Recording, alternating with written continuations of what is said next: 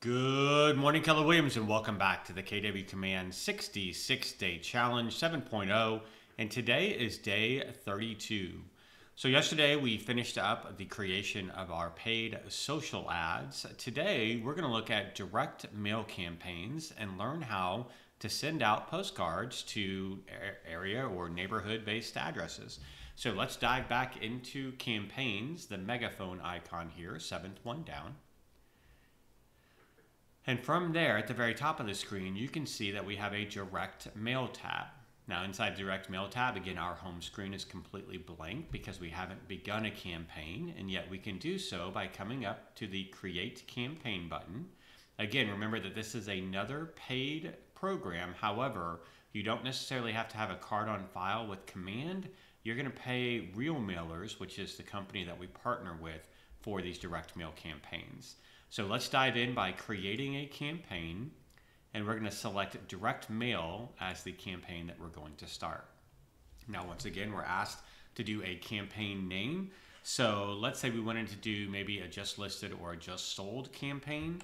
We'll just do just listed. I'm going to put the address of the property, and I'm going to put the date as well so that I know when we sent these postcards out, or at least triggered these postcards to go out.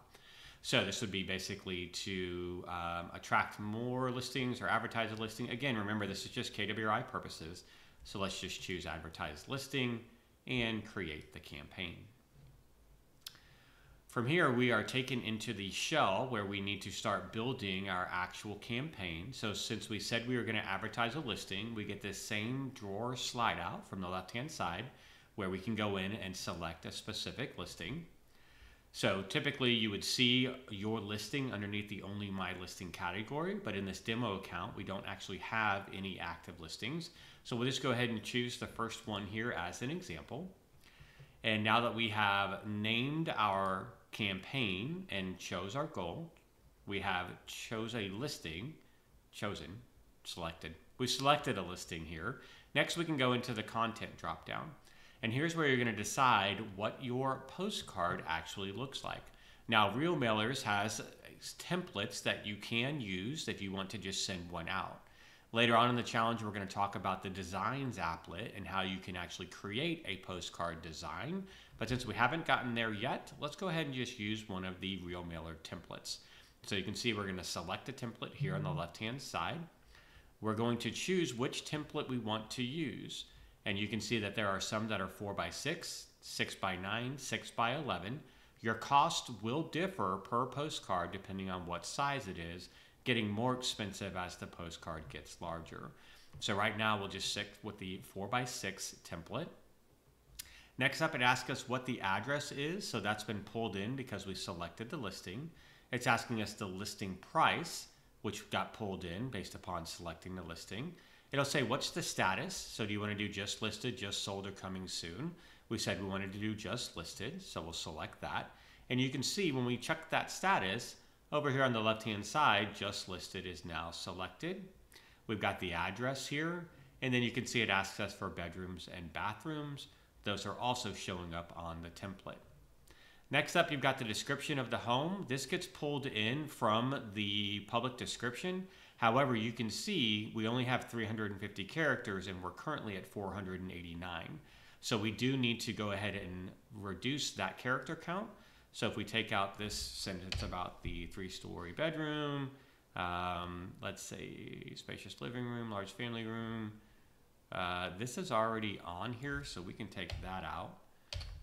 Let's see, we're at 366. We need to cut 16 additional characters. And beautiful. So with 3 beds, we already know it's 3 beds. So let's take that out. Are we close? All right. When we get real close like this, here's a little trick, pro tip that I like to use. Take the word and change it to an ampersand, which is just above the number 7. And you can save yourself. And let's see, we're getting real close. All right, there we go. 348 characters out of 350. So we're good to go there. Next up, we can upload the listing photo. So that's going to show up here on this template. Right now, we have not done that. So we can either upload a custom image, or if we go to listing image, you can see that we can actually use the photos that are being pulled in from the MLS. So let's go ahead and select this one. Now, these are low-res photos that are being pulled from this MLS. We're going to go ahead and select it, although typically you want to make sure that you have a high-res photo so that it shows really well on the postcard. You can see now that that photo shows up right here on the postcard as well. It does get cropped, just as a heads up, so maybe that's not the best photo because the cropping is a little weird. And again, this is just kind of a photo that we're selecting from this actual listing. That one looks a little bit better, nice big backyard with a shed, so let's just say we're going to go with that photo. Next up, you've got your agent photo, and you can adjust the cropping or upload and replace that one. You've got your first and last name, your email and phone number, just so you know all of that information is going to show up on the back. And you can see the preview here on the right-hand side. If we change that, here's that description that we put in. And let's see, let's go back to that content description. Even though it says 350 characters, I want to take note. Do you see how it says come and then it cuts it off? It looks like even though it allows us 350 characters, it's not showing that much on the postcard. So let's take out that last sentence. There we go. And this is why you always want to double check your preview. Make sure that it looks really good inside of the preview as well. So in reality, it looks like you really only have about 245 characters that you can use there. All right, so we've got the listing photo. We've got our agent information entered. Then we want to verify our market center address. So this is part of this process. You need to always click on verify address, and that's in 494. And you'll see, oh, it's actually 450. Can't even remember my own zip code for my office. There you go. So it corrected the address. We're going to confirm that address. And you can see we get a check mark next to Market Center. Next up, you've got targeting. And basically, it is dropping the pin where we would begin our targeting at the address of the actual listing. Now, you can change that here and within the next screen, just as a heads up. You can also choose, if you don't want to do the X number of houses around this listing or a radius around this listing, the third option is to actually send out postcards targeting specific individuals in your database. So if we choose this second option, target my database, you can see that we can actually go in and choose specific contacts in our database. Remember, we added Homer Simpson as Marge's husband as a fake, fictional character here. The reason we've got this exclamation point is that we didn't put in Homer's address. However, if we wanted to send this postcard to specific contacts in our database, we could do so. We could also say, hey, we want to send this out to only the people that have a specific tag. So we want to send it out to just our cartoon characters, and then it's going to select, I think we had 4 with that tag, right? So if you had tags around a specific neighborhood, maybe even leads that had come in off of an ad or something like that, and you were able to get their addresses, then you could actually target them with this direct mail campaign using that specific tag. So for right now, we're going to go ahead and go back to local targeting so it can show you that. But do take note that you do have the ability to target specific people in your actual contacts database. Also take note, the nice thing is when you actually use specific contacts, watch how it shows up. I think it's going to show the preview. It doesn't change it. Just as a heads up, when you target specific contacts, it'll actually have their name where it says current resident. It'll show John Arbuckle, Peter Griffin, Sabrina Spellman instead of current resident. When we do the local targeting, it is going to just say current resident. So budget down here, this is just a start. Right now you can see it said 4 because we targeted contacts. If we go up to 100, it'll tell us that that's going to cost us 68 cents per postcard or $68 in total. We are not locked in on this yet. Essentially, the next screen is where we would choose the specific number of houses or confirm that. So let's go into configure targeting quickly. It's going to say, hey, you got a low-res image. Are you sure? I'm going to go ahead and use that because that's what we have available right now. But you might want to go back and fix that with a high-res photo. Depending if your photographer sent those to you, you might want to ask for high-res copies of the photos as well. Now we are into the RealMail program. So this configure targeting screen basically takes us into RealMailers. Right now you can see that we put in 100 homes.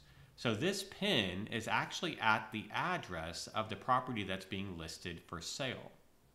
These blue dots represent the 100 closest homes to this property. You can see that we can put in some filters here if we choose to. Just be careful, a lot of times these filters are based upon tax records, and tax records aren't always the most accurate. You can change the number of homes you want to target. So let's say we wanted to do 200 homes.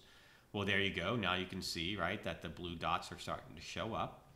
Let's say that this property is actually in this neighborhood right here, and we don't necessarily want to target these homes over here or these homes down here, right? We just want to target all the homes in this neighborhood. Well, you do have the ability to draw boundary lines around what area you want to target. So if we click on draw, you can see that we can click and then drag. So right now I'm holding down my left mouse button and I'm drawing a line around the homes that I actually want to target.